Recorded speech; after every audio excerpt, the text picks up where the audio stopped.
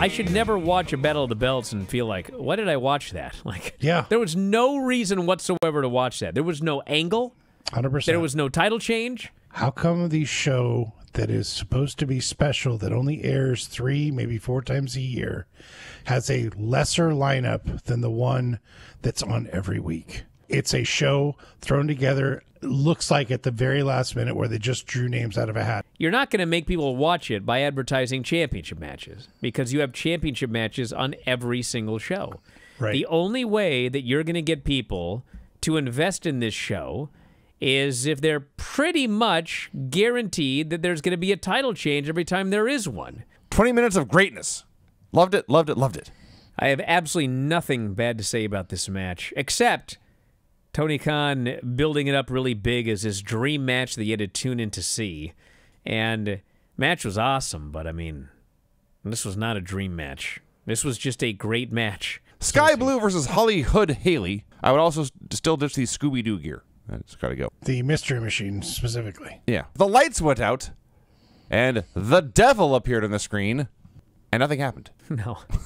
Cool. Jeff Jarrett versus Eddie Kingston in a Memphis street fight. The great Dave Brown on commentary. I loved this. I don't give a shit what anybody says. I've never got this storyline, and the more people try to explain it to me, the more fucking frustrated I get. Okay, I don't ever want to talk about these people again in my life. Where does God play into this? They've not mentioned God in a while. Even God got bored and left. You know what people are talking about right now? Well, they're talking about what Tony Khan is going to get Sting tomorrow. We were thinking about him wheeling out some of his famous opponents, like Flair. Tony Khan is going to bring in the other Sting to record new theme music. That'd actually be pretty cool. Yeah. Every bump you take. What a rib that would be. Will my gift to Sean be better than Tony Khan's gift to Sting? Yes. And, Sean, you need to do me a favor. Yes, sir. Oh. Will you carry my belt? I've done this before. Hey, wait a minute. What? That's a new one. What is this? What do you think it is? Is this for me? What? Yes, for you. It's your birthday present. And MJF doesn't have a partner, and he handed you his Ring of Honor World Tag Team title. And so I think that you are now one half of the Ring of Honor Tag Team Champions, Sean. Granny, if you could play Scrabble with anybody famous besides The Undertaker, who would you like to play Scrabble with? Sam says Pat Sajak. He's too old. Wow. Granny, if Brian was a candy/candy bar, what type would he be? Mr. Goodbar. Really? I'd say Mounds. How dare you?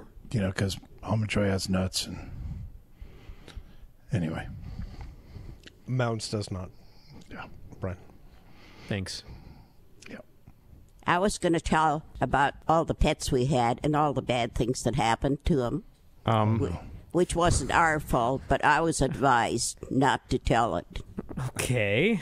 All right, we can skip that one this week. I was trying to find a match between Undertaker and Jon Hand And Eric or whatever. Heidenreich.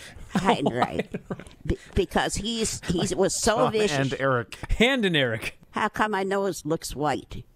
Probably because you got the computer screen really bright and your nose sticks out more than anything else on your face because it's a nose. Hey, a couple of weeks we got that Granny birthday celebration we're going to do, Granny. What do you want to do here on the show that day? Cry. Get out of here. All right. Whew. Craig is asking if he's muted. Yeah. You there? Hello? Oh, hi. I thought you just had nothing to say. I'm sorry, Craig. He has exactly one facial expression. Eyes half closed, mouth wide open. That's how he's social control. That's how he was all right. That's how he gets angry at the ref. Yeah. That's how he gets pissed off he lost. Lawler goes up top for the hip-hop drop. Out comes Six-Pac and April. And they start having sexual intercourse right there on the stage. He's eating her face. He's grabbing her ass. Because it's TNA, you see. Brian Lawler is standing on the top rope, and he's doing his Brian Lawler face. When he's doing the face on the top rope, they do like a shot like you're watching right now in video. It's just like from here. He's going, ah! Right when he has to crotch himself, they cut to the fucking hard cam. So you see the guy on the top rope, and he goes, oh! And jumps and crotches himself and falls off. The perfect angle to show you that he did it on purpose. Oh, God. They did 30 minutes with MJF at the beginning of the show. They go to commercial, and as they go to commercial, I went, my God, that was 30 full straight minutes of MJF content. And so they come back from commercial, and it's a Wardlow promo. Yes. Talking about MJF. I swear to God, I laughed. I was like, oh my God, they're going to go 2 full hours. The MJF show. But they did not. So now they're going to have a title shot on Collision in 3 days in Connecticut, which made me laugh. So he's got a title match, a tag title match, an 8-man, and another title match on the horizon. When this was done, my head was totally swimming. I was completely exhausted. And I was so happy they went to commercial. This show did not do a good rating. And when the first half hour ended, this show fell from 936 to 752. They lost almost 200,000 viewers after the first half hour. Tony's gone to the well one too many times with this giant announcement. We've got this huge announcement. This big thing is going to happen. We've heard it 1,000 times. I think the show was good. I liked all of the segments in a vacuum. But the fact of the matter is, as far as like, you know, the sequential telling of all of the stories, what in God's name is going on with the Young Bucks? I have no idea. We had another biggest announcement in the history of whatever with Sting, and like people didn't tune in for that. What is the Hikaru Shida story? There is no story. It does not exist. Rob Van Dam and Hook team up every now and then when they're in Rob Van Dam's neck of the woods. For what? They faced Silver and Reynolds. For what? What's the point of any of this? There's no story here. They're not telling the stories in a way that's getting people to tune in to find out what's next. And so I think that there's a lot of work that needs to be done overall on the storytelling here. Outside of, obviously, MJF's 5 storylines. So yes, Tony Khan's special gift for Sting is he got him a Nature Boy. Man, he looked like he'd had absolutely no idea. He looked like he thought Flair was dead, and Flair came out. I don't know about that. Match was awesome. They kept Danielson and Okada apart the entire time as long as they possibly could. And now, finally, it's Danielson versus Okada. And they stare each other down from the apron. Everyone jumps to their feet for this. And we got like 4 minutes of a one-on-one Danielson-Okada match. And it was awesome. Lance and I had an argument quite a while ago, actually. And he's gonna text me, and he's gonna call me an idiot, and he's gonna say he's right all along, but he wasn't. And his argument was that, like, AEW doesn't tell stories. They just book matches to set up other matches, and that's what they do. But when you watch this show, this is exactly what he's talking about. This promotion needs more weekly, episodic storytelling. Whatever you think about NXT, what you cannot say is they do not have weekly, episodic storytelling. That's true. The matches are nowhere near as good, for the most part, as AEW matches. But, man, you watch this thing for 3 weeks, and you know all the storylines, and every week there's a follow-up to all of them. The MVPs of the show were Shotzi and Scarlett and whoever helped them design and change costumes. Lexus looks into the camera and says, "Brian Pillman is dead. Long live Lexus King." So I thought it was interesting because the whole storyline has been how everyone loved Brian Pillman, but Lexus wants to be different. And then Booker just starts burying Pillman.